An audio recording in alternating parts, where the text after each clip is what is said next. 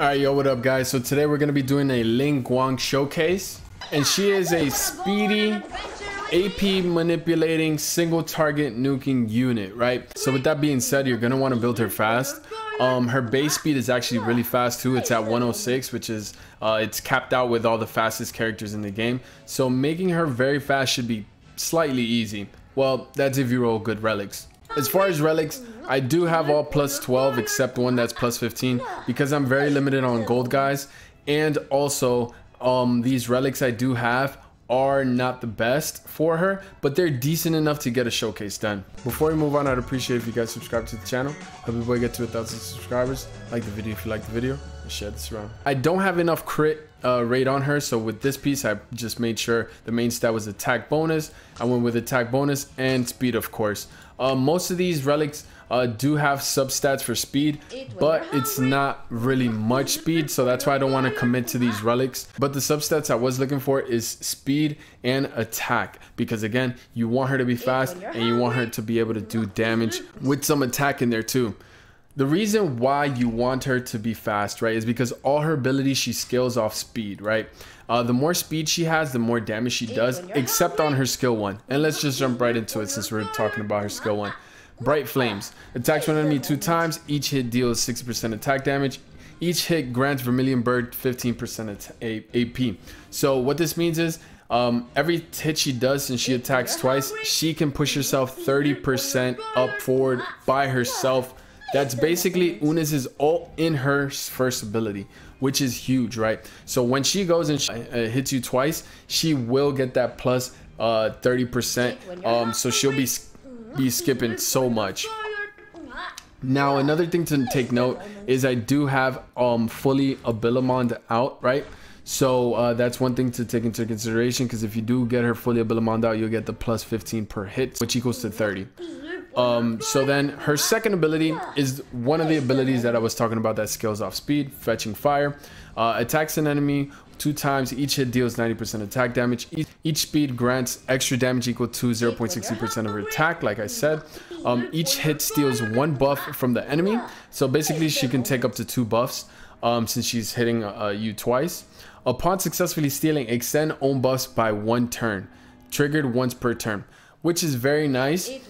So whatever buffs you had prior or whatever buffs you're stealing, I believe I've been playtesting her a bit. I've noticed that when you do steal the buff, you actually increase the cooldowns on the buffs that you stole and the existing buffs you already have, which is a great ability. Also does decent damage, scales off speed and her attack. So yeah, that's a really good ability right there. And now one of her best abilities is Dazzling Sunfire, which is her ultimate. Increases all allies AP by 15%. Attacks one enemy 3 times. Each hit deals 60% attack damage. Each speed grants extra damage equal to 0.33% of attack. So again, you want to give her a lot of speed because she scales off speed very well. This is her single target hard-hitting, multi-hitting ability.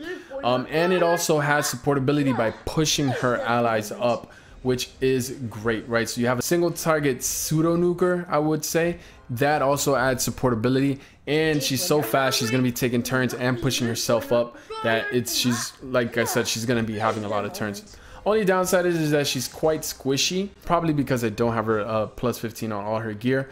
But I am running her on speed counter. The reason why I'm running her on speed counter is because when she does take an attack and she counters back and she hits someone, that counts as her skill 1 activating, so she's going to push herself up by 30%, which is beautiful, right? So that is great. We're going to go ahead and test her out here, warm-up matches, which should be pretty fun. Okay, one thing I forgot to mention, I do have her at level 50 currently because I do not have the resources to get her to 60 currently. But I will be working towards getting her to 60 because I really do like this Esper and I see a lot of potential in her.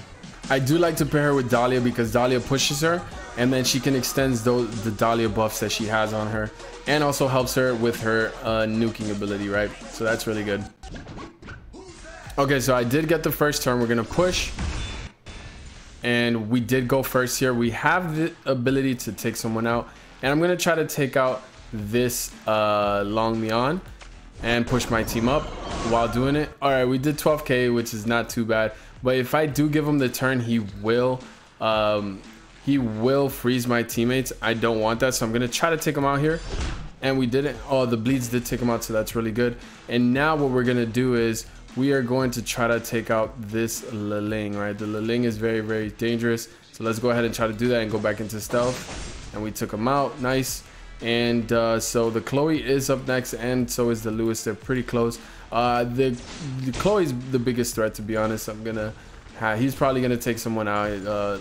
Okay, so we were fast enough to go ahead and just skip the. Oh, he didn't crit, so he didn't take get another turn. Unfortunate. So we're gonna do our skill 2 here to try to steal that and extend our current buffs. So we're gonna do this, right? We didn't get no defense down. We're gonna go ahead and try to stun him. We didn't get the stun.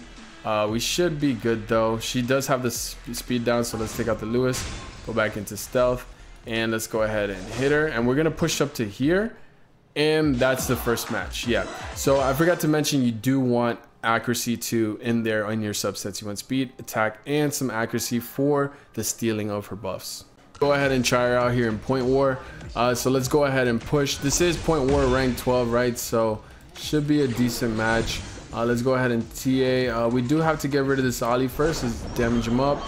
Okay, we one-shot him, but that Ollie was level 51, so it looks like they just got him, right? So I think it would have probably took him down to half health, but we do have some nice defense downs. We can actually finish this off with an attack, an all-out attack by Liling, and that should be it. And since she attacked there, she's gonna push herself up by 30% because she's using her skill 1, which is really good.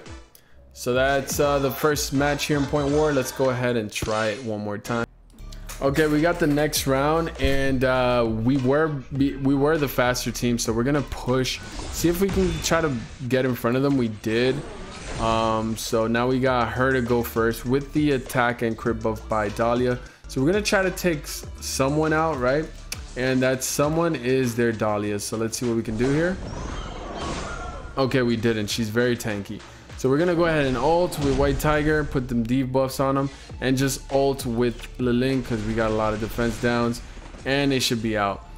So as you can see, this team is like very AP push oriented with TA, Dahlia, and GUANG, which she's actually very good at, and also doing that extra damage. That's why, and I'm just gonna squeeze this in there so you guys can see me get wrecked by someone that has Jiang Julie, right? That guy's busted, but if we play around him right, I think we can win, maybe.